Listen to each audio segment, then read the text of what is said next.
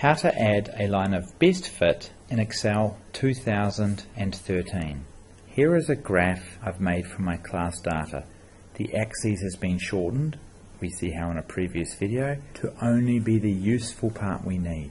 To add a line of best fit, we go to Add a Chart Element, Trend Line, and the best option is More Trend Line Options. This is because we can add Display R-squared value, move it somewhere useful out of the way, click back on our line, and we can explore different options.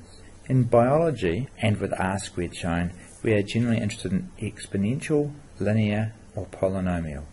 R-squared, the closer it is to 1, the better the data fits the line of best fit. Exponential first, 0.9559. We look at linear, the number is smaller, 0.95. The third option we often try is polynomial. The number's jumped up to 0.9695. This is a very good fit of our data, the best line on offer. This is the line of best fit that I would choose.